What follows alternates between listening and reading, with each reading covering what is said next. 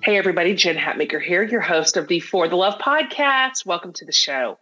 You guys, right now, we are kicking off a brand new series that I am really excited about, and it's called For the Love of the Middle. So I know not everyone is in the middle part of life yet, but a lot of us are. I certainly am. And you'll be there soon enough too, right? Some of you are already there and beyond. So there's really good takeaways for all of us. And if you're past the middle, bravo to you. You have made it through this kind of messy time, and please enjoy listening to us try to get it right. So in this series, we're going to talk about all this stuff in the middle of life that brings us. Sometimes the stuff is challenging, but also some really wonderful surprises and learning more about ourselves in a new way. So I am absolutely of the mind that the middle is not the beginning of a downhill slide. I think not only is there so much to enjoy here, but there's so much to look forward to still. So we're going to try to open up some of these convos around stuff like empty nesting, preparing for aging, our own and others, by the way, caring for aging parents, obviously menopause, the reinvention of ourselves, all this life change we're experiencing, and more. Okay, this is the nitty gritty of the middle season of our lives. There comes a point where there's more in the rearview mirror than ahead. And so we're going to lean into some incredible experts for help and counsel and wisdom and advice. Also, just a really robust conversation that I hope is liberating and encouraging and help us all feel a little bit seen, starting with today, because today we're talking to Mary Pipher. She is a world-renowned clinical psychologist and author. She's written 11 books on a wide range of topics, but she's most famous for her breakthrough ideas, really an early adopter, on the development of the self-image of girls, younger girls, and then how older women can age authentically and happily. She was actually one of the first psychologists to call out how culture was both shaping and harming young girls in their development. And she was pointing to ideas that you and I talk about now all the time, but at that time, this wasn't even language we had, as she's pointing to misogyny and sexism and sort of self-esteem. And she was a pioneer, really. And so thus, this provides the perfect launching pad for Mary to now approach and help us navigate the ageism and misogyny and sense of loss that occurs when we age as women. I am noticing a phenomenon as I get older. I'm 48, that I really like getting older. And I mean that sincerely, not as a trope or as a shtick. I really like it, and a lot of things about it. Now, there's some stuff that's hard, and we're gonna pick through all that in the series, but I like how I feel. I like who I am. I like what my relationships look like. I like how my life is starting to return to me in terms of like time and energy, because I'm about to be done with the heavy, heavy, heavy parenting lift. And so I'm wanting to look at this stage and what is to come with hopeful eyes and with excited eyes. I want a really, I want a mindset that says, this might just be wonderful. So Mary Pipher has a lot to say on this subject and how to address some of the challenges that we're going to face, as well as what is awesome about what's next. She's 75. She's learned it and she has lived it and she has studied it. By the way, she studied cultural anthropology at the University of California at Berkeley, and then received her PhD from the University of Nebraska in clinical psychology in 1977. I mentioned she's authored 11 books, including 4 New York Times bestsellers. And her latest book is called A Life in Light, Meditations on Impermanence. I loved this conversation, and I think she's going to have that effect on you too. And I think you're going to love this conversation. So let's welcome the wise and the wonderful Mary Pipher. I'm happy to be here, Jen. So I've told my listeners a little bit about you. I high leveled it for them. But I wonder, before we sort of dive into your work, would you be willing to take a few moments to tell us kind of who you are and where you are in the world, and essentially kind of the broad arc of what brought you to where you are today? Yes. Well, first of all, I'm 75. I live in Nebraska, Lincoln, Nebraska, our state capital. I'm married to a man that I met the first day of graduate school in clinical psychology. Mm-hmm. He was a classmate of mine. Yeah. And we planned to just be study buddies. But at the end of the first semester, we decided we couldn't be study buddies anymore. So we've been married. We've been together over 50 years. And I have a couple children. I have 5 grandchildren. I'm a caretaker of a sister, a younger sister who has dementia. She's on dialysis and she's bedbound. So I understand the dilemmas of caregivers. Wow. I also am an activist and very involved in environmental and human rights causes here in my community.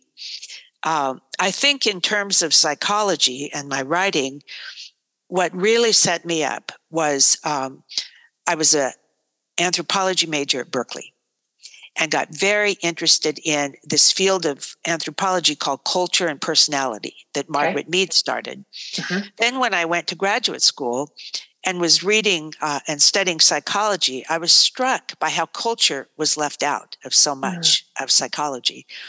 And so when I started to do therapy and when I started to write, what I really wanted to write about is this very particular node, which is how culture affects mental health.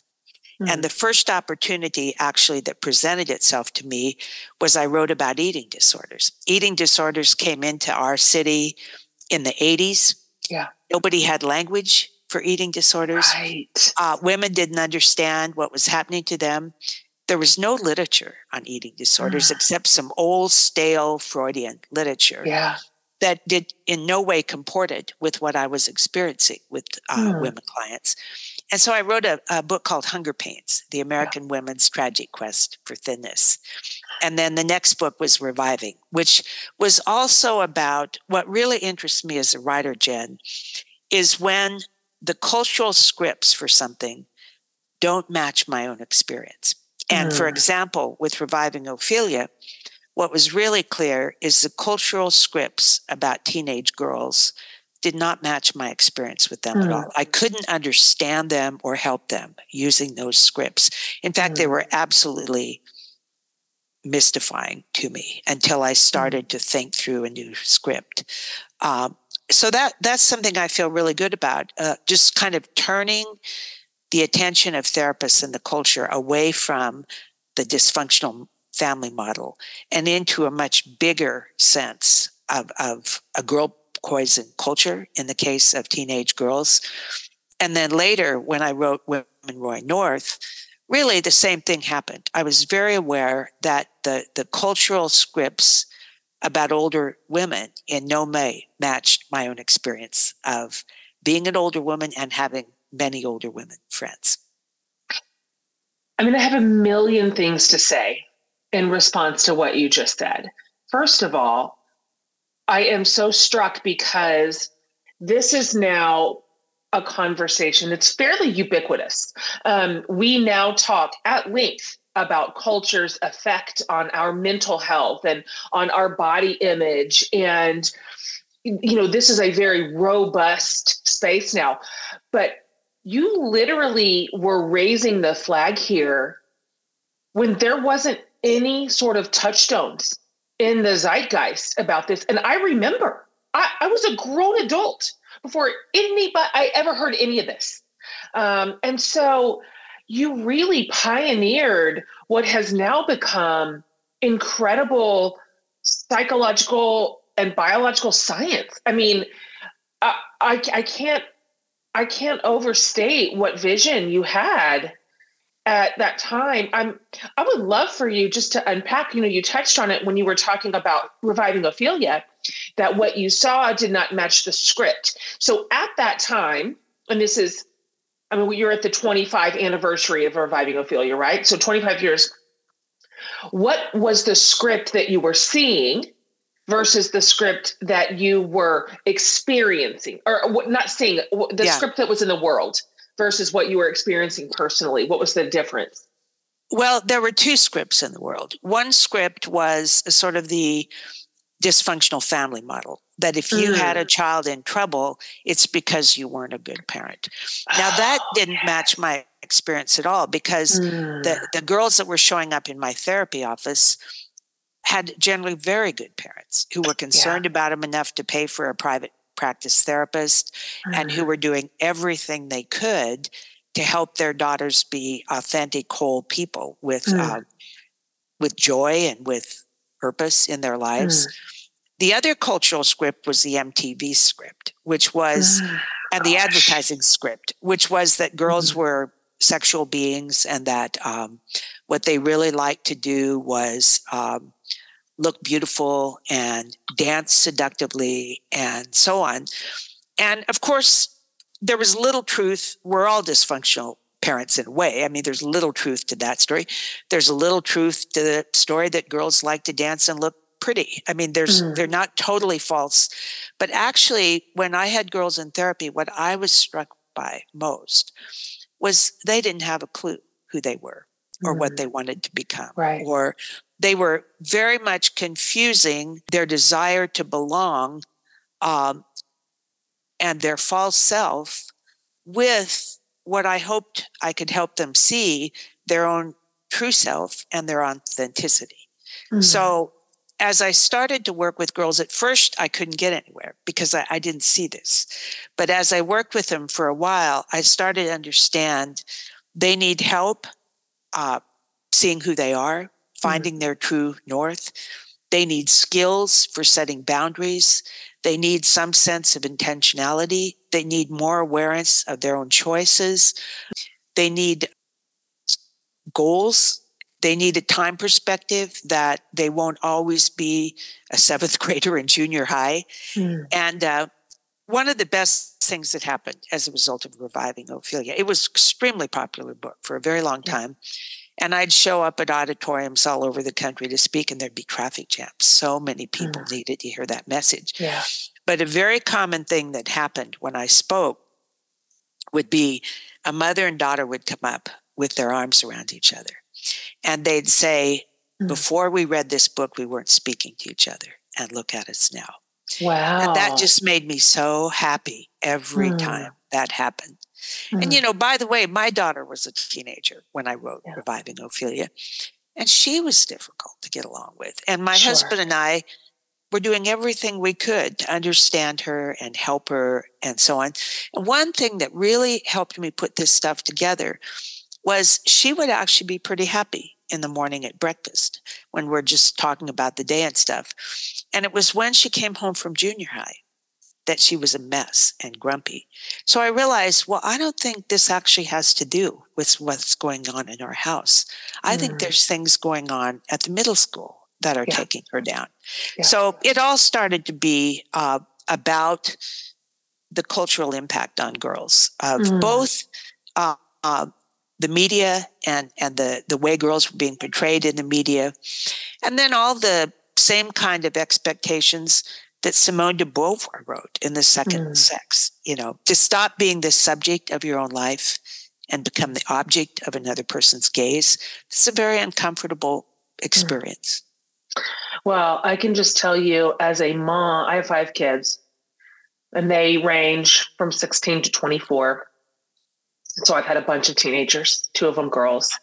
And I just can't thank you enough for your work in this, because there was this burden of confusing shame put on the shoulders of parents who just thought, I've done something wrong and I literally can't figure it out. I don't know what I did. I missed something somewhere. And now my daughter and my sons too, and of course this has a similar effect on our boys, is now struggling. And so we really put in our hands a tool to better serve and help and come alongside our kids in a way that's meaningful and offers real possibility for help or recovery or progress or growth.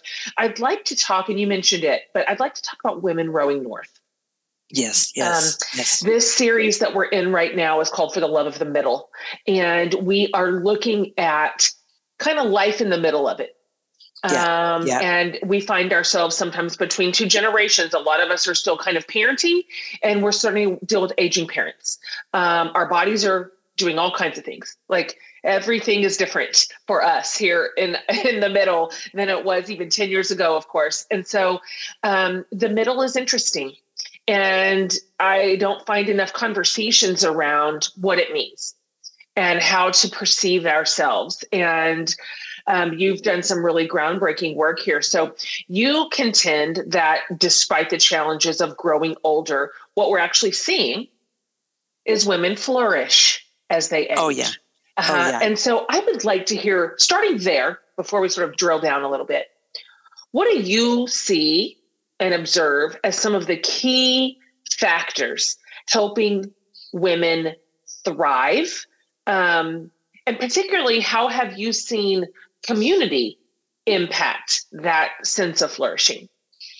Absolutely. Well, first of all, I think that Margaret Mead had a beautiful phrase, PMZ, postmenopausal zest, to talk about the freedom and renewed energy that comes post-menopause. Now, there's several things that happen around the time of menopause. One is children grow up.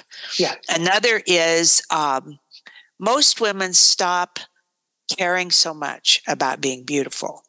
And at first it seems like, oh, what a horrible thing. I'm losing my looks. But at some point it's like, oh, what a wonderful thing. I don't have to care so much about how I look. Yeah. So there's a freedom in that. Women start having more time. They start having more energy.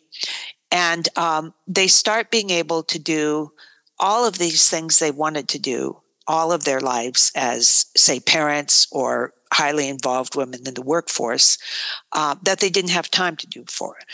So for example, one of the things I really love about my life as a 75-year-old is I'm very busy, but I can wake up every morning and more or less decide what I want to be busy at. So fantastic. And what a gift that is. So, yeah. So there's a lot of factors. One of the things I love most about this life stage I'm in is how much more time I have to be kind to people. I'm not always in a hurry.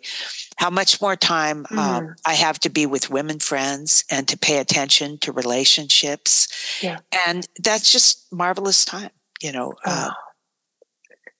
You're right in the middle of, Jen, you're right in the thick of it. You know, when you have 5 children, the age of your children, and you're working and establishing yourself as a great podcaster, you're right in the thick of the busiest time. And there's some wonderful things about that time. And every life stage has its joys and its challenges, as you know.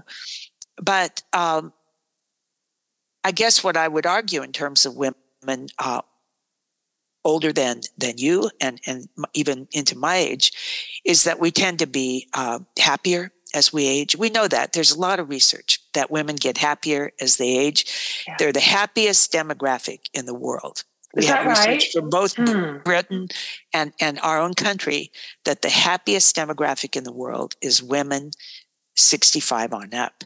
That is amazing. Most people actually stay very happy up until the last, often 2 or 3 months of their lives, when they run into they're sick. They don't feel good all the time. So, yeah, and I can totally believe that. You know, here's just one small example of this. So I was at I do a lot of exercise, and I was at a gym down at the university where I taught. And most of the women using this gym were students and grad students. And I would listen to them while I was changing clothes in the locker room. And a lot of their talk was about the stress of friends and boyfriends, breaking up and tension around. There was a lot of talk about getting drunk on the weekends, a lot of anxiety about school and studies and grades, a lot of times some trouble with their parents at home, financial stress. And also the way they would change their clothes, they would hunch over and try to be as small as they could and not let anybody see any part of their body and act very ashamed. And a lot of times they'd say things like, oh, my thighs are so big, or I can't believe all this flab on my arm, or whatever. Yeah. So then I transferred to a rec center for older people with a warmer pool. It was just a joy. I mean, all these women are walking around in their old underwear and they're laughing and joking with each other. Yeah. And there was none of that self-consciousness about bodies. And most of what people talked about was pleasant. Just having fun with their husbands or traveling or enjoying their grandchildren, and a lot of joking. And it just really hit me. Anybody who was in these two locker rooms would be able to easily see that older women are happier than younger women. I'm going to think about that all day long. It's so true. You're so right. The older we get there, that is such a lovely, not just hopeful, but accurate way to look at aging. This is just the fact. Oh, absolutely. It's just true. This is how it works. And it's thrilling. One of my very favorite rooms is my bedroom. I love literally everything about it. And my most recent addition to the cozy, beautiful situation in there is my sheets. I heard about Boll and Branch sheets a while ago, and now they are the only sheets I put on my bed. I'm telling you about them because everyone deserves a cozy, comfortable bed. These sheets are just dreamy. It's like swimming in the softest ocean every single time you get into bed. Boll and Branch makes the softest sheets with a focus on the highest thread quality. They're super luxurious, but also super breathable. So they're perfect for every season and every type of sleeper. I actually had no idea how much my sheet quality impacted my own sleep quality. And I'm doing everything I can to get a good night's sleep these days. So Boll and Branch, it is. I also love that their sheets come in colors besides white, with just a whole range of peaceful, neutral hues in all the sizes, all of them, twin up to California King. Their sheets are also made without any nonsense. No toxins, pesticides, formaldehyde, chemicals, nothing, okay? Boll and Branch gives you a 30-night risk-free guarantee. Free shipping and returns on all U.S. orders, so there's just no losing here. So you guys, sleep better at night with Boll and Branch sheets. Hey, you can get 15% off your first order when you use the promo code FORTHELOVE at bollandbranch.com. Okay, so it's Boll and Branch, that's BOLLAND, bollandbranch.com. Promo code FORTHELOVE. Exclusions apply, and see site for details. Everyone, we did a thing. My team and I have been talking about this, really dreaming about this for the longest time, and 2023 is the year. We are going on a cruise. The Jen Hatmaker and Friends cruise is setting sail in the sunny Caribbean from November 1st through November 5th, and I want you to come aboard. There's no better way to be at sea than with our crew. We're going to be the ultimate squad goals. So look, this is how it's going to go. The Jen Hatmaker and Friends cruise is an exclusive cruise within a cruise. So we will all set sail together on the incredible Royal Caribbean Harmony of the Seas ship. And you better believe we have just tons of fun in store, with all of the hilarious shenanigans, of course, along with some heartfelt moments and super intentional times of connection during all of our really special programming. Plus, you get to explore all the incredible activities on board the Harmony of the Sea ship. I haven't even announced who my special guests are going to be just yet. Whatever it is, you're going to love them. Bring a pal, bring the fam, or come solo, because we can even set you up with a roomie. No matter what, you'll find incredible new friendships and form incredible memories during all this fun in the sun. I promise you that. So just remember, you have to register at jenhatmaker.com/cruise with our special travel partner to get access to the Jen Hatmaker and Friends exclusive experiences, okay? So head over to jenhatmaker.com/cruise to check it all out. Let's do this, you guys. In Women Rowing North, you have a section called Challenges of the Journey. And there are a few things that you name as challenges. Of course, like you said, every stage has ups and downs. Of course they do. But I wanted to hone in on what you called the worn body and intensity and poignancy. You argue that the worn body should be seen as a symbol of strength and resilience rather than shame. And during this section of life, women will face intense bouts of poignancy. I would just like to hear you talk about that and what you've learned and how we can also learn to celebrate our body as it gets older. Yeah, well, from my own point of view, the biggest loss has been use of my hands, and I've had a very hardworking life, starting when I was a girl, working for my mom's doctor's office when I was in third grade, fourth grade, and then working as a car hop at an A&W and carrying these big, heavy trays around. And then 9 years of school, back before we had computers, when everything's being written, followed by being a therapist and writing all these notes for years and years, and then being a writer, writing 11 books. So at some point, my hands just wore out from overwork. And it was very difficult at first. I've had some surgeries and such, but I couldn't do things like, I still can't do things like open up a bag of cheese or open up a bottle of pickles or open a bottle of wine. That's a tragedy for me to not be open a bottle of wine. So tragic. But what happened was, at first I felt just devastated by that. And that's often the first reaction to loss, devastation. And then I started developing workarounds. I was very lucky. I had a partner who could open the pickle jar and so on. But I also realized I want to keep writing and my hands won't allow that. So I started hiring graduate students from the English department to sit at my computer. That actually turned out to be wonderful because they weren't just typists, they were editors, and they all ended up becoming my friends. And so it ended up being fine. And by now, I don't even think, people will say, well, how are your hands? And I'll think, oh, what do they mean? How are my hands? I've forgotten almost that my hands are disabled.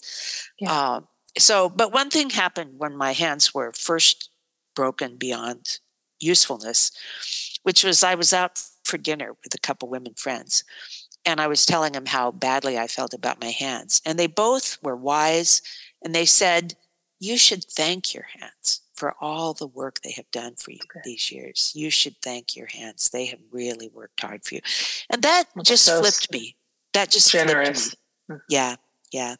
But almost everyone gives up some kinds of activities. I used to be a backpacker. I can't carry a pack up a mountain. I used to ice skate and cross-country ski. And as I've aged, my bones are such, it doesn't really make sense to be out there risking breaking a bone. But what happens is you find workarounds, you find new activities. And part of being happy as an old person, or really at any age, because things change all the time, is being able to adapt. Just figuring out, okay, this is the donné right now. This is the situation. What is it I do in this situation to make my life as good as I can possibly make it? And fortunately, there's almost always answers to those questions. That's true. I mean, we discover that if we're willing to pay attention to it and learn from it all along the way. I would say that feels like a through line of just being a human, that something is constantly changing, and it's really what we do with it that tells the story. Well, that reminds me of a point, which is we all age, but we don't all grow. And the secret of being happy is growing and taking and successfully dealing with the challenges of each stage. And at one point, you could say this stage I'm in is a very difficult stage with a great deal of loss of people, of functioning, one of the greatest losses to me is I remember a world that was very different, and I miss that world. It was more full of animals. The sky was bluer. The world was easier to navigate. I miss that world. That's a loss to me. But as things are lost, the algebra of that is that there's more appreciation for what remains. And that's if you're growing. That's if you're growing. And if you don't become better, you become bitter. You either grow or you shrink. You don't get to stay the same without growing. So, and I wanted to say something about intensity and poignancy too, which is at my age, the runway is short, as one of my friends puts it. And I've got a great big past and a very little future. But as I age, I find myself so easily moved by beauty or kindness. I mean, I can just be gobsmacked by the way the moon looks behind a cloud, or a friend calling to see how I'm doing. It's just beautiful. And a lot of my life is actually sending and receiving thank you cards. There's just such a gratefulness to be still alive, to be enjoying life, and such a richness of relationships. We know there's research on this, that depending on how long you perceive your life to be, you have different feelings of love for the world and for your life. And if you think your life is short, like, for example, a person gets cancer, and this one doctor I know says, you are about to embark on the most life-affirming experience of your life. And that's because if you think you're going to die, you start being so extraordinarily grateful for the gifts of life. And this whole life stage is that way. There's just such a sense of, like, for example, my husband and I just went to Santa Fe and Taos last week.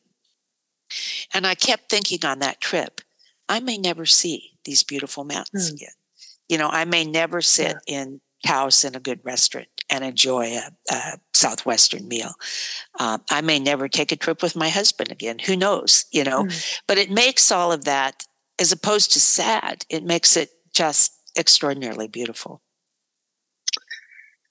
I love that. I feel like I could hear you just talk about that all day long. And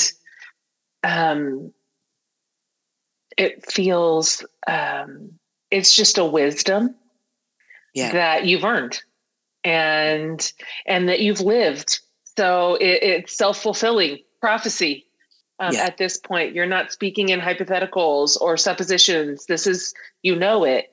And I love this. And I would love to see this conversation be far more centered when we are discussing women, particularly getting older.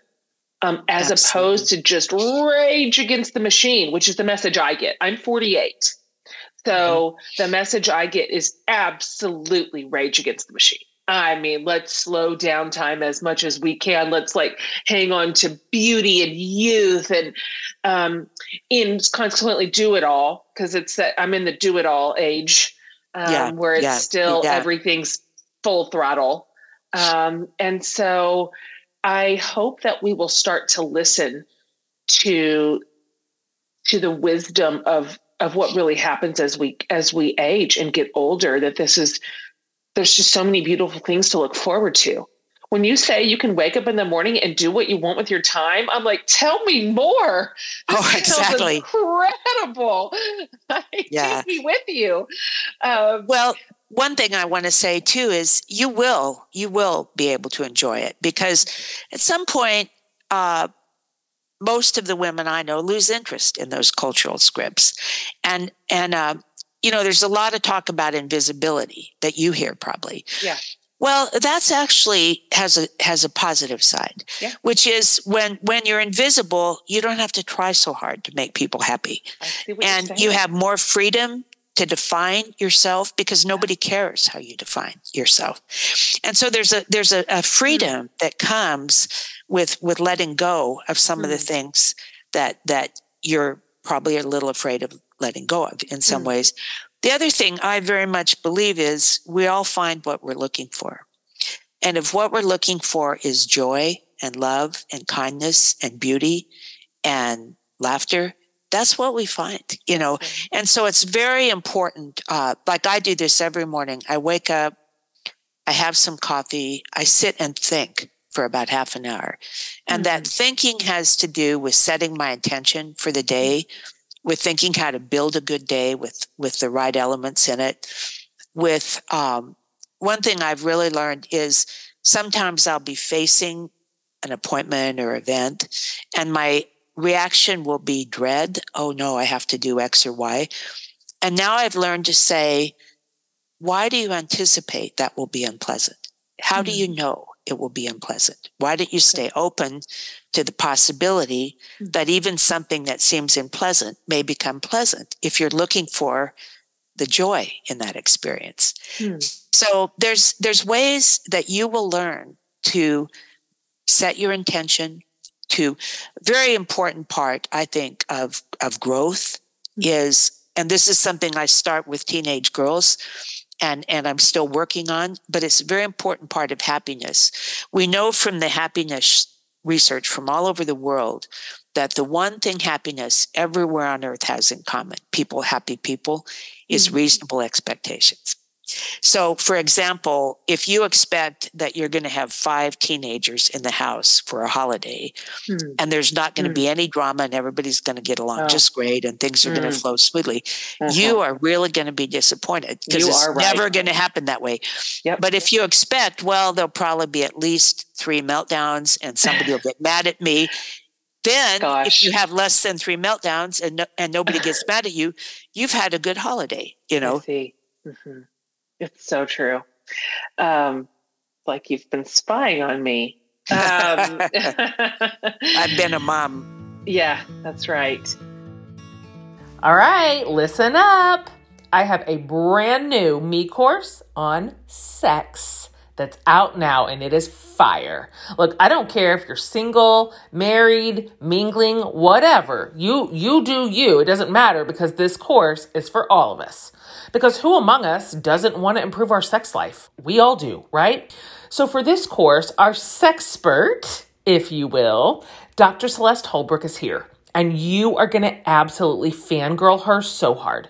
She's a sexologist who has so much real life wisdom and practical tips and takeaways and more. So we talk about real steps you can take to improve sex for you.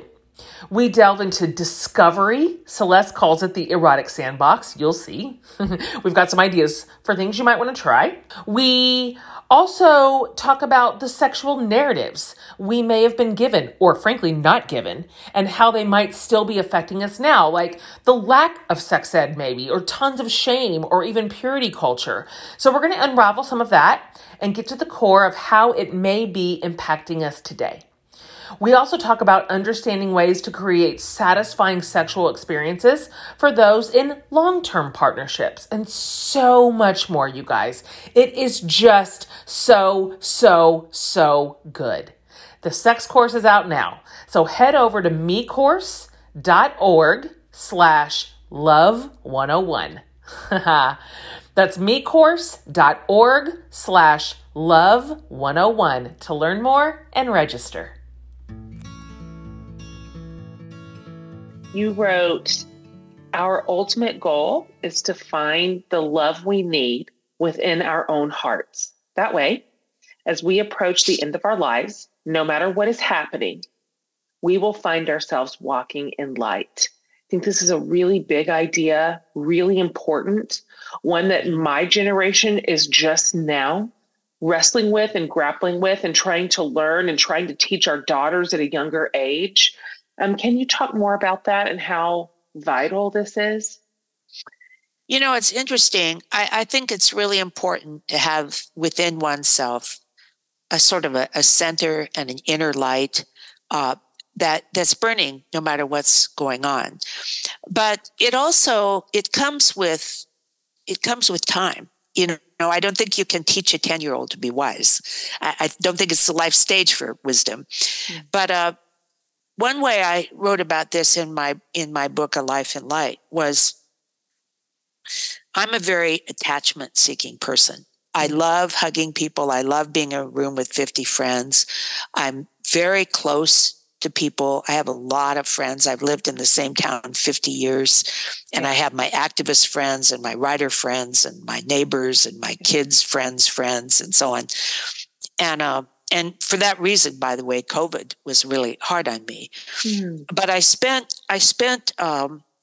probably the first six decades of my life attaching, finding more and more ways to have more and more people I loved in my life. Well, at this stage in my life, my family, some of them are dying. My friends are dying or moving to the Sun Belt. There's a lot of loss in this stage. And so one of the goals of this life stage is learning to detach and learning to let go, and acceptance of the fact that the world will not be as peopled as it was before, that I won't be as connected, for example, to my grandchildren, who were very connected to me when they were cute little 5-year-olds, or less connected to me when they're 21-year-olds, and so on. And that means that the light I find is not in other people's eyes. It's got to be in my own heart. It's got to be in my own heart. And that light, happiness, in my opinion, is very much a matter of attitude and a set of skills. So part of it is saying, I'm going to be happy. I'm going to look for that light within my heart. Part of it is saying, I have the skills to be happy. I know how to be kind to people. I know how to control my own reactivity. I know how to have reasonable expectations. One of the quotes I love very much, I put in at least 2 of my books, is, I get what I want, but I know what to want. It's a very important quote. Another story about that is an old woman I met named Jane Jarvis, a jazz musician, been very famous jazz musician, traveled the world during her life. But when she was very old, I went to visit her in a tiny little apartment in New York. And she was bedfast. She had a woman come in to help her a few hours a day. And she was laughing. She was having a great time with me. But at one point I asked, Jane, are you happy here? Are you doing okay? Because she had even no view. She had a window, but it looked onto a wall. And she said, Mary, I have everything I need to be happy right between my ears. And so it's kind of a matter of right between my ears. That's it. I mean, that's at the core of the story. That'll see us through, because life is impermanent and everything changes, and including ourselves and our bodies and our circumstances and our relationships and our stage of life. And so that's the one thing that no one can take, that can't be stripped away from us no matter. And so, I'm wanting to learn that. I want to learn that now. I'd love to take that with me through this next phase, where my days and months are marked by change right now. Every other year, a new kid launches out of this house. Everything is different right now. There's not 1 month the same as the month before. And so that steady love in our own hearts, light in our own bodies and souls feels comforting. That feels really comforting. That'll see us through. I am so grateful for you and for your work. I thank you for pioneering what you have pioneered for girls and for women. And thank you for trusting your keen powers of observation and your skill set over what the cultural narrative was, enough to stick with it. That was a brave move and countercultural, and probably a little lonely. And so, we get to come behind you grateful, having now these are conversations we hear all the time. And a lot of people are following in your footsteps in terms of their work and their academia, and they're just bringing data to bear and research. And it makes me feel so excited for the next generation, who they're going to come up in this. This is the way they understand the world. I know. So I'm so excited for them to not have to undo as much as we do, and relearn as much as we have to relearn, which is hard. It's hard to do it. That's real deep in our bones. I know. So it's going to be forever your legacy, and it's incredible and something to be so proud of. And And we are certainly grateful for it. Can you just have one last question for you? But before I ask it, can you please tell my listeners, because they're going to want to know it, where they can best find you? Because you have a huge body of work here, and lots to learn from. We scratch the surface here. And so can you tell them where to find your work, everything about you, really? Right. Well, I've got a website like everyone else, and it's marypipher.com, and Pipher's Pipher. So that's the best place. And my books are all over the place. They're in libraries and bookstores. Last question. And this is a question that I actually ask all my guests. And I borrowed this from another woman who's about your age. And she is just a mentor from afar. She's an Episcopal priest. And her question is, and please, by all means, Mary, answer this however you want to answer it, just as earnestly or as absurdly as you want to. We get every kind of answer. But the question is, what is saving your life right now? Yeah, it's a beautiful question. Living in Nebraska, we're at low population density. I mean, it's all just a prairie as it was a prairie 200 years ago. I love being outside, love being in the natural world. Those are the things that save me. Perfect. Perfect and beautiful. Thank you once again for your time today, for your work, for your wisdom. I am thrilled to introduce you to my community who doesn't know you. And we will link up everything to your work and to your website, to your books, everything for my readers so they can find you easily. Delighted to have met you. Thank you for being on today. All right, you guys, so much more to come in this series. I am so personally looking forward to hosting these conversations, definitely for you and for the community, but honestly for me too. This is exactly where I'm at. Mary has so much content, so many good resources for us. So as mentioned, I will link over at jenhatmaker.com under the podcast tab, everything about this episode, show notes, all of her website, her books, everything. And so you can go over there for a one-stop shop. You're not going to want to miss any episode in this series. If you haven't already subscribed to the podcast, do it. Just hit the subscribe button and they'll all just, boom, show up in your library, populated without you having to do a single thing for it. And then you can listen to these as you have time. Also, if you ever want to watch them, go over to YouTube. We have a visual recording of every single podcast where you get to watch us have a conversation, which, of course, I find that the very best way because that's how I experience it. I get to look at my guest and relate to them sort of in a physical way. So that's always there for you too. All right, you guys, see you next week.